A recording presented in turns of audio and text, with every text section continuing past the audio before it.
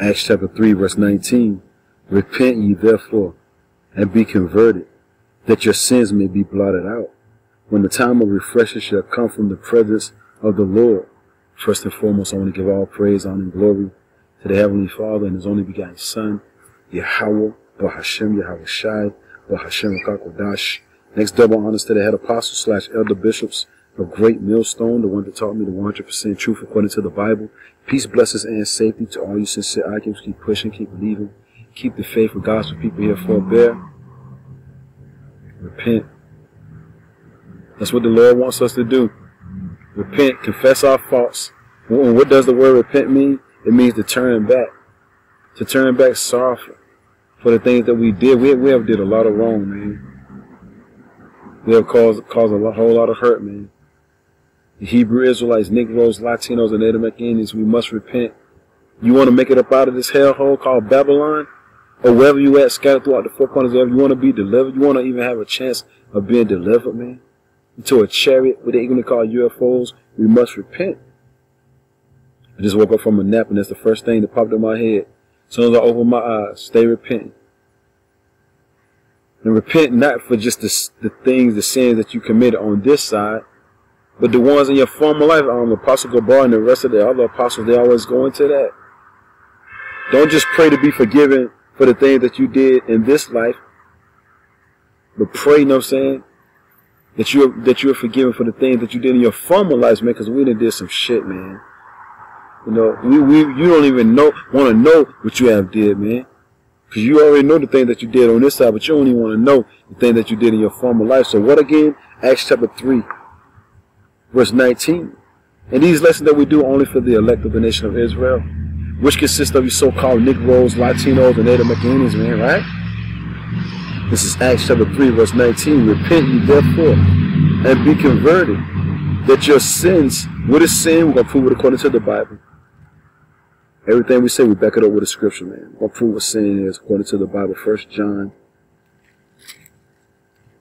chapter 3, verse 4. 1 John chapter 3, verse 4. Because we're repenting from our sins, right? This is what sin is.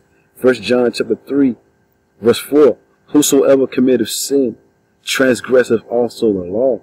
For sin is the transgression of the law. So what is sin? The breaking of the laws. Statutes and commandments of the Bible. We made an oath. We made an agreement with Yahweh Bashemel Shah, aka a covenant, with our power, by way of Moses, to keep the laws, statutes, commandments of the Bible. We didn't do it, which is all the creature was subject unto vanity anyway. Was subject unto sin. We weren't created to be perfect on this side. But at the same time, do we go off? Do we make void the law? Just because we have faith? Nah. We keep the law. We establish the law to the best of our ability. And what it say? The wages of sin is death. So breaking the laws of the Bible will lead to you getting put to death, man. If you constantly keep doing it, keep doing it, keep doing it, you don't never want to repent. You don't ask for forgiveness. You ain't trying to turn back from your wickedness. It will eventually lead to you being put to death, man. All right? So once again, 1 John chapter 3, verse 4. Whosoever committeth sin transgresseth also the law. For sin is the transgression of the law. So let's go back. So we want to repent from our sins, man. You know, we don't want to keep swimming in sin, swimming in iniquity, man. Because eventually it will catch up to you. Plus in the book of Ezra, which I'm going to get at the 9th chapter, we gotta see everything we're going through now. We got to fight mosquitoes. You know what I'm saying? We got to beg people for jobs. We're catching pure hell. Everything that we're going through right about now is because of the things that we did wrong. You know, you got to admit to yourself, Israel, that you did wrong. That's the first steps of recovery anyway, man. You know what I'm saying? An addict, when he goes to therapy, the first steps of therapy, you know what I'm saying, is admitting that you have a problem, man. And that's the majority of our people. They don't want to admit that they have a problem. But the hopeful that we will admit that we have problems and things that we need to overcome, and we need help, man. We pray to Yahweh Bashemel. We need help, man. When these defiled bodies and you hear the bird, you know what I'm saying? Look, agreeing with me through the spirit of Yahweh Bashemel. Look, everything is all spiritual, right? So once again, Acts chapter 3, verse 19. Repent ye therefore, and be converted, that your sins may be blotted out, You repent and you become a new creature. You be born again pretty much, you know? You stop doing the things that you used to do. It says that your sins may be blotted out when the time of refreshing shall come from the presence of the Lord. Because the Lord is about to come back. You don't want to be found, you know what I'm saying, wicked. You know what I'm saying? I mean, all our righteousness is as filthy rags. I'm getting bit by ants, so Lord willing, we'll get through this. We got to deal with everything right about now, all kind of elements. We're fighting against the grain for real, man. In these bodies, man. All because we went to hell off. But look, there's hope, right? There's hope. How can you get your acts together, right? Let's get this right quick. This is on Psalms. And it's a blessing right about now. You know what I'm saying? Look, us receiving this word, it wasn't nothing that we did good. You know what I'm saying? Because all of us was into all kind of nonsense before we woke up, before the Lord woke us up to this truth. You know? No man on earth, you know what I'm saying, was just doing everything right to receive the word. No. We received the word because of the Lord's mercy pretty much. Because of his will, right? So this is Psalm chapter 119, verse 9. Wherewithal shall a young man cleanse his way? You want to know how you can get yourself right? How you can clean yourself up? Right? Wherewithal shall a young man cleanse his way? By taking heed thereto according to thy word. Because right about now, you know what I'm saying, we're being washed by the word. We're being baptized, which the word baptized means submerge. So we're submerging ourselves in this water, aka this word. You know what I'm saying? We're baptized by the word now, man. Alright? When John the Baptist was on the scene, he used to baptize us in water. But when Lord Yahushua came on the scene, who they even call it Jesus, you know what I'm saying? Look, we started being baptized by the word. We're going to get that, Lord willing. Once again, Psalm chapter 119, verse 9. Wherewithal shall a young man cleanse his way? By taking heed thereto according to thy word. So how can you get baptized? One might ask. How can I be baptized? By taking heed to the words of Yahweh Bashem Yahushai. Let's see if I can get that. Going right back to 1 John. The first steps of recovery is admitting that you had a problem, man. Let's see. Let's see. Bear with me, Israel.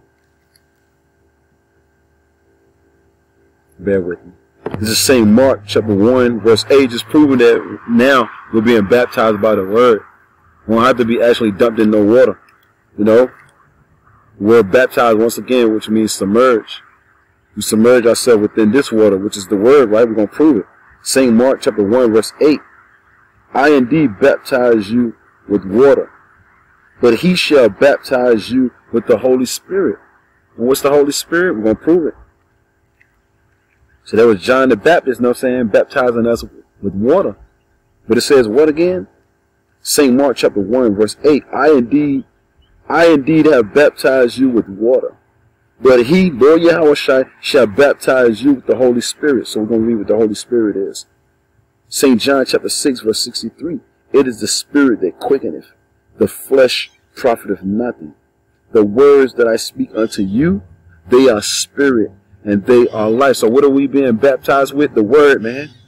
The word. Now take heed to the word now. You got Jake all in church, you know what I'm saying, being dumped in some water.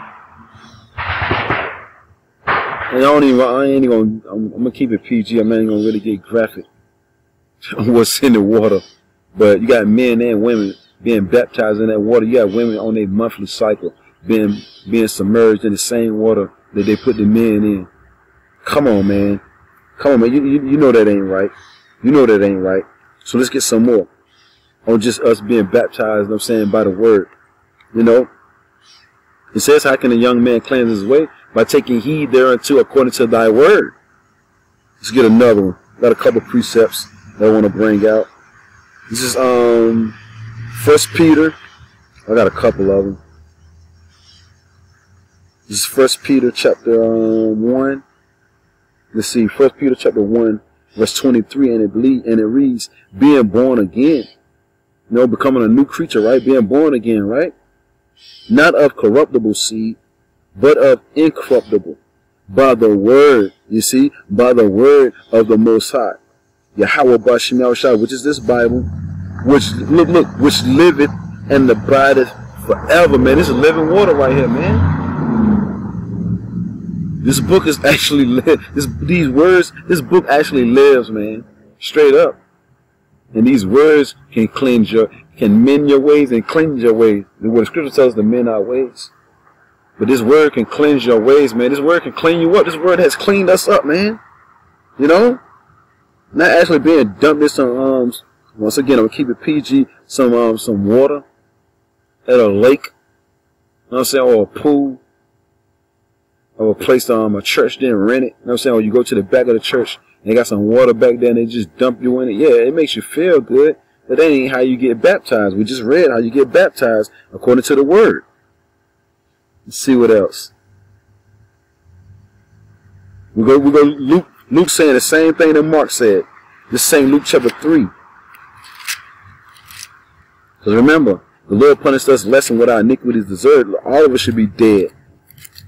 All of us should be dead as on no way, man. This is on St. Luke chapter 3. Verse 16. John answered, John the Baptist, right? Saying unto them all, I indeed baptize you with water in the river, right? But one mightier than I cometh, the latch of whose shoes I am not worthy to unloose, shall baptize you with the Holy Spirit and with fire. Which the scripture tell you, you know what I'm saying, that this word is a fire. This word is a fire, right? Let's prove that right quick. Let's just prove that right quick. Jeremiah chapter 14, right? No, Jeremiah chapter 5, verse 14. Let's just prove that this word is a fire. And we're going to prove that it's water again. This is Jeremiah chapter 5, verse 14. And it reads, Wherefore thus saith the Lord Yahweh Bashim Yahushua, power of hosts, because ye speak this word, behold, I will make my words in thy mouth fire. You know what I'm saying? So this word is a fire, right? And this people would, and it shall devour them, man. So this word is water and fire, man. Where's that other one that, what is that, is it in Hebrews? And I'm just flowing in the spirit, man. Look, we must repent, Israel. We must repent. Turn back sorrowful once again to Yahweh Bashim Yahushua. Look, we messed up, Israel. We truly did. Remember, it's a fearful thing to fall into the hands of the living power. And I'm just looking up something. Let's see. Listen to this. Hebrews chapter 10. Verse, let's see. 22. Let us draw near with a true heart, meaning a pure mind, right? A pure mind, right? And full assurance of faith. Because this whole thing is based upon faith, right? And faith, having our hearts, meaning our minds, sprinkled from an evil conscience, and our bodies washed with pure water, which is this word, man. You see? This is what cleanses us, man. This is what cleans us up, this word, man. So we must take heed to it. You know, and Lord willing, once again, the elect of the nation of Israel is edified, man. Got a couple more scriptures, and I'm going to read a couple more scriptures on repentance. This is St. John. Come on now, Aunt. I'm going to let you keep biting me now. St. John chapter 15. St. John chapter 15, verse 3. Look, now ye are clean through the word. This is Lord Yahushua speaking, what we call Jesus, right? It's red letter. What did the Lord say again? St. John chapter 15, verse 3. Now ye are clean through the word which I have spoken unto you, man. So what makes us clean? What cleans us up? This word, man. You know? Look, drink up. Dive into it, man. Submerge yourself into it, man. Straight up, man. And that was a bad one right there. That was a bad one. Let's see. Let's go to Ephesians. This is Ephesians. Ephesians chapter 5, verse 26, and it reads, Ephesians chapter 5 verse 26, that he might sanctify and cleanse it with the washing of water by the word, man. This word is all we need too. It's all we need. This is all we ever needed, man. We thought we needed other things in this life to make us feel good, but it was the word the whole time. That's why the scripture say, I'm happy as a man that getteth knowledge, that findeth wisdom, understanding, man. It's truly a blessing, man. I mean, I find myself speechless sometimes of how thankful I am to Yahweh Bashim Yahushai for blessing me with this word, for sending true teachers, man, and directing me right to him, man. You know, once again, it ain't nothing that we did to receive this word. It was of the Lord's tender mercy, man, that we received this word. Let's see. I think it's one in James that I wrote down. Let's see right quick. Bear with me.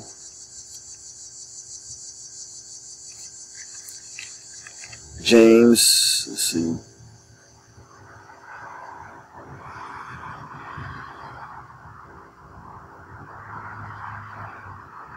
Okay. Listen to this. James chapter 1, verse 18. Of his own will begot he us with the word of truth. Of his own will. It was the will of Yahweh Bashim Yahushai. It wasn't nothing that we did good. It ain't like we were doing the right thing before we got this word. Pretty much every last one of us was in the world. I mean, you might have some brothers, I'm saying, that, you know, was reading the word and in church and things of that nature. Well, the church wasn't teaching us nothing anyway, man. Alright? They were just reading the scriptures. They didn't understand what they was reading. You know what I'm saying? But now we understand what we're reading through teachers, through the spirit of Yahweh Bashim Yahushai. But the word says what again? James chapter 1 verse 18. Let's see. Matter of fact, I'm going to start at 17. James chapter 1 verse 17. Every good gift and every perfect gift is from above. You know what I'm saying? This truly is a gift. It truly is a blessing. And cometh down from the Father of lights, with whom is no variableness, neither shadow of turning. Of his own will begat he us with the word of truth, that we should be a kind of first fruits of his creatures, aka his creations. Lord willing, we of those first fruits, man. Lord willing, man, starting off with the head apostles / elder bishops of Great Millstone, the elders up under them, to the newest brother that's coming into this faith, man, that believes in Yahweh Bashim Yahushai. You know? Hey, I want to jump down to 21. James chapter 1 verse 21. Wherefore, lay apart all filthiness of superfluity. Lay apart all filthiness and superfluity of naughtiness, and receive with meekness the engrafted word, which is able to save your soul. Taking heed to this word, how can a man cleanse his way? How can you clean yourself up? How can you get your act together? By taking heed to this word. The Lord made it plain for us, man. You know? This is what heals us anyway, this word. This is what heals us, Israel, this word. I want to go to Wisdom of Solomon right quick. This is Wisdom of Solomon 16. Wisdom of Solomon chapter 16. Let's see. Listen to this. Wisdom of Solomon chapter 16 verse 12. For it was neither herb nor mollifying plaster that restored them to health, but thy word, man. What healed us? What brought us back to health? This word. That's a bad scripture too, man. And I just found this precept, you know what I'm saying, a couple of days back. You know what I'm saying? Now, like you read, you know what I'm saying, you skip over certain things, but then the Lord had you read it again, either weeks later, months later, and then you find a precept, you're like, wow, that was in there? So once again, Wisdom of Solomon chapter 16 verse 2. For it was neither herb nor mollifying plaster that restored them to health, meaning the Hebrew Israelites, right? But thy word, O Lord, which healeth all things. It's the word that healed us, man. We were sick. You know what I'm saying? This word is what healed us, man. So God, we must take heed to it, man. This is the healing agent. This word, man, that was a bad one right there, Lord. You know, and I'm thankful for every word, you know what I'm saying, every scripture, every lesson, Be thankful for him, Israel. You know, the Lord just wants us to repent. But the Lord got to put his spirit on you. The Lord got to, you know what I'm saying, the Lord draws you to his only begotten son. The scriptures tell you that. I want to get this, though. I quoted it early in the beginning. I want to get it, though. This is Ezra in the regular Bible. This is Ezra chapter 9, verse 13. We truly got to be thankful of the tender mercy that the Lord has been showing us, man. Straight up, man. You know what I'm saying? It's way beyond a roof over your head, the lights, water. Nah, man. The Lord blessed us with this word. And we don't even deserve it, man. We don't even deserve it. And the Lord gave us this word again. You know? Once again, it wasn't nothing that we was doing right to receive this word. You see?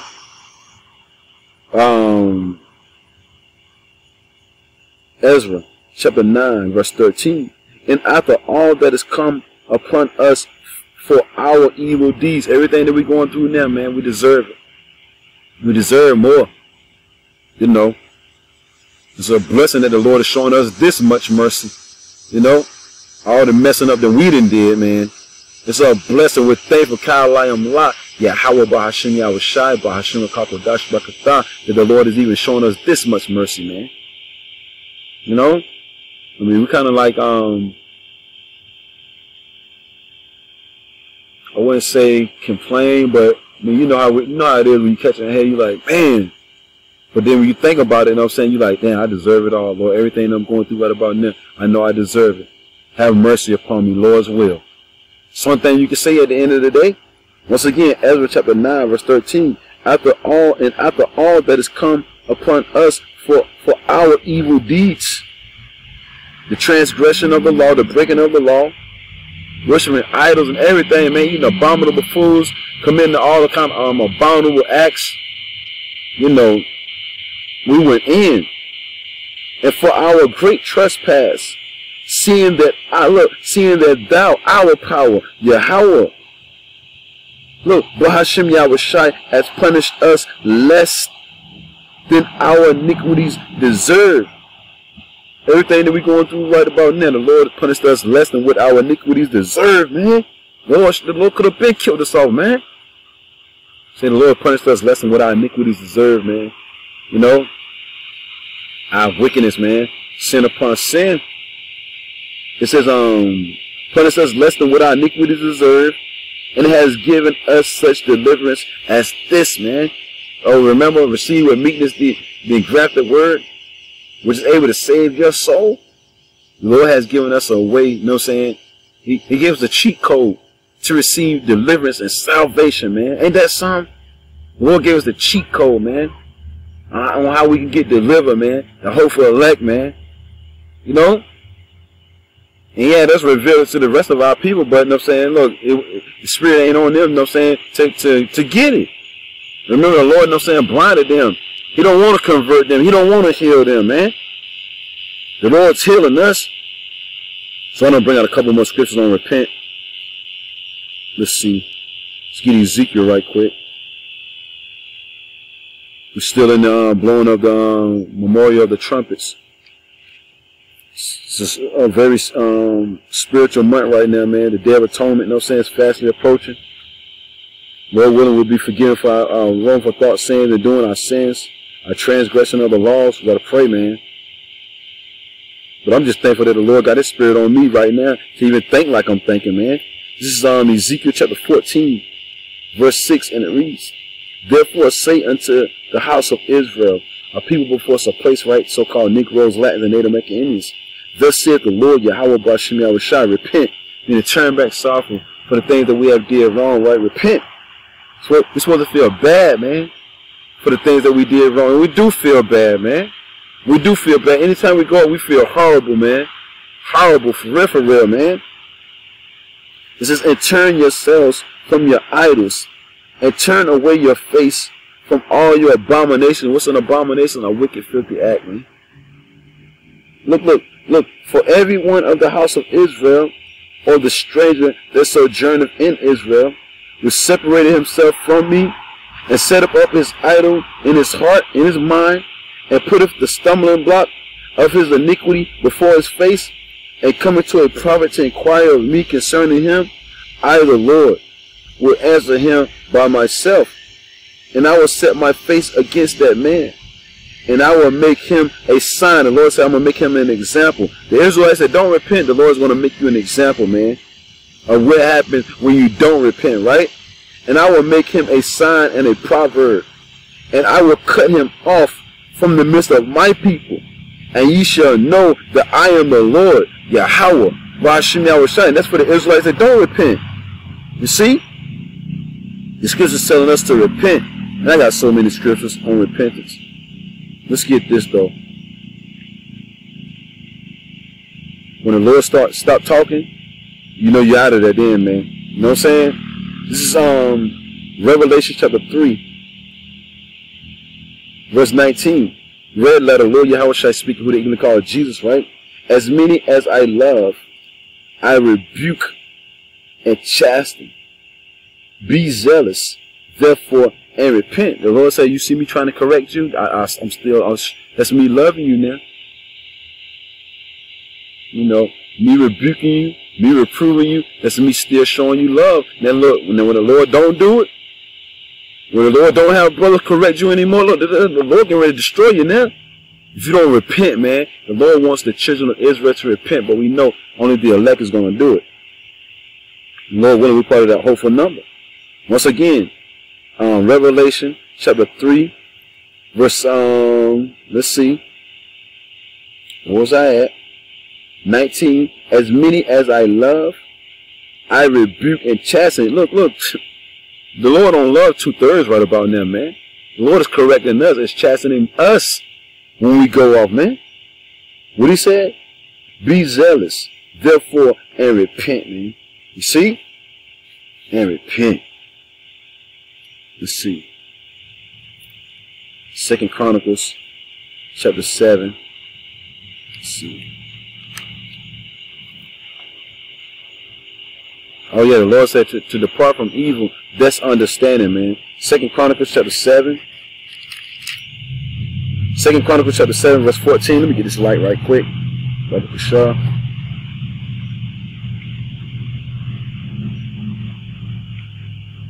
Second Chronicles chapter 7, verse 14. If my people, the children of Israel, Yasha'Allah, which are called by my name, shall humble themselves and pray and seek my face and turn from their wickedness, aka repent. We got to pray. Well, first and foremost, the Lord said he wants us to humble ourselves down. The Lord resists the proud, man. It says, and pray and seek my face. And you know the word pray goes back to beg. Beg for forgiveness and seek my face. How do you seek the Lord's face? By getting into his word. And turn from their wicked ways. Then will I hear from heaven. Then the Lord going to start to hear you. Then will I hear from heaven and will forgive their sins, right? He's going to blot it. It's like you got a chalkboard full of everything that you did wrong. You repent, you turn back, the Lord take that eraser and clean the whole board off, man. You can't beat that. You can't beat that, Israel. Then will I hear from heaven and will forgive their sin and will heal their land, man.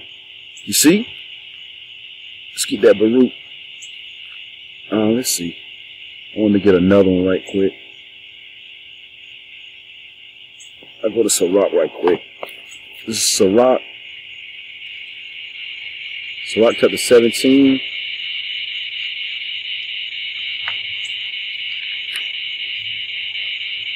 Sirach chapter 17, verse 24. Look, but unto them that repent, see, but unto them that repent, you turn back sorrowful to Yahweh Ba'ashim Yahushai, you confess your faults, you do better, man. Remember, when you know better, you do better. Or what the scripture say? He that knoweth to do good and doeth it not, unto him is committed sin, man. You see? You know what the scriptures say, do it, man. Because if not, you're committing sin. Once again, sin, the wages of sin is death. Sirach chapter 17, verse 24. But unto them that repent, he granteth them return. But look, and comforted those that failed in patience. Return unto the Lord and forsake thy sins. Make thy prayer before his face and offend less. Look, and offend lest turn again to the Most High. We're going into repentance again, and turn away from your iniquities, sin upon sin, wickedness. For he will lead thee out of darkness into the light of health, which is this word. Look, it will say, and hate thou abominations vehemently. You see, that's a powerful scripture right there, man. Return back to the Lord and forsake thy sins. Turn back, Israel. We all must repent. You know, that's a bad scripture right there. There's another one that I was looking at. Baruch. Yeah, Baruch. Let's get Baruch right quick. Baruch chapter 4, verse 1. This is the book of the commandments of the Most High, and the law that endureth forever. Remember, the law is not done away with. The Lord told us to rehearse the righteous acts. Judges 5 and 11. In the place of drawing waters, they shall rehearse the righteous acts of Yahweh Bashem Yahushai in the land of our captivity. Right? Baruch chapter 4, verse 1. This is the book of the commandments of the Most High, meaning the Bible, and the law that endureth forever. All they that keep it shall come to life, but such as leave it shall die, man. Alright? Shall die. And I got one more, and then I'm going to wrap it up. I got one more. Matter of fact, my last one is in Judges.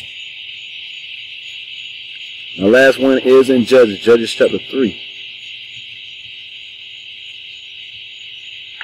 This is Judges chapter 3. Judges chapter 3, verse 15. But when the children of Israel cried unto the Lord, Yahweh Bashem Yahushai, the Lord raised them up a deliverer. You see? Ehud, the son of Gerah, a Benjamite, a man left-handed, and by him the children of Israel sent a present unto Eglon, the king of Moab. But the point being what? When Israel repented and cried unto Yahweh Bashem Yahushai, then he sent them a savior, aka a deliverer. You see? And the deliverer is coming, a strong one too. At that, Lord Yahushai, the deliverer, the savior is coming real soon, man. You can feel it in your bones, man. You know? And every day is a day closer. You know what I'm saying? To this place going down, so we must stay repenting, man. You know? Blow the trumpet. Look. Lift up that voice. Matter of fact, the Lord want me to end it off on that. Just blow that trumpet, Israel. This is Isaiah.